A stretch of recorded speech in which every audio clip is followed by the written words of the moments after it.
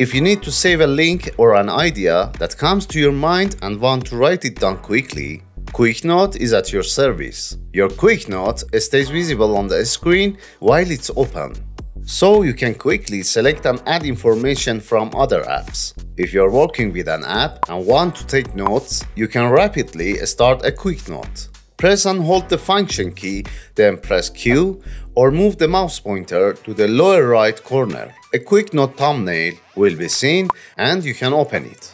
Now you can start typing, write a tag, or add many items. The most common uses of QuickNote are when you are using Safari. In this case, to have the desired page link in QuickNote, this can be done by using the Share key and selecting Add to QuickNote.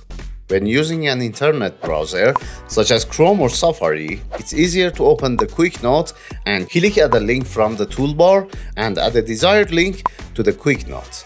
When you return to the linked content on the web page, a thumbnail of the QuickNote appears in the corner of the screen to remind you of what you noted earlier.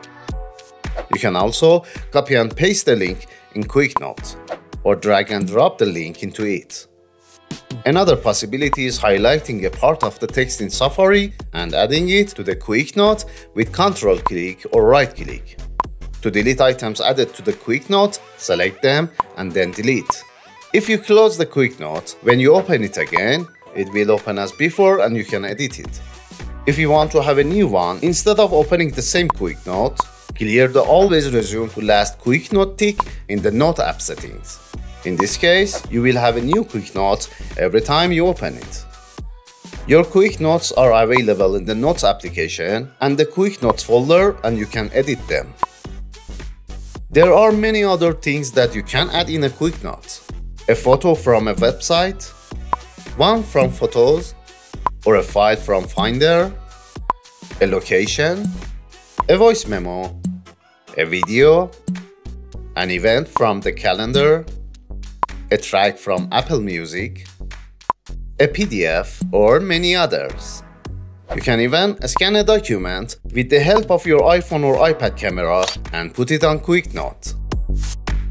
Or maybe you want to have a sketch.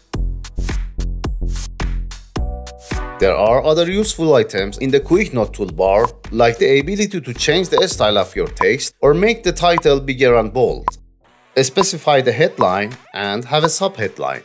You can make it into your desired list if you have a list in your text. Or if you have a quote in your text, change it to a blog quote. If a part of your text relates to your daily work or tasks, you can convert that part into a checklist.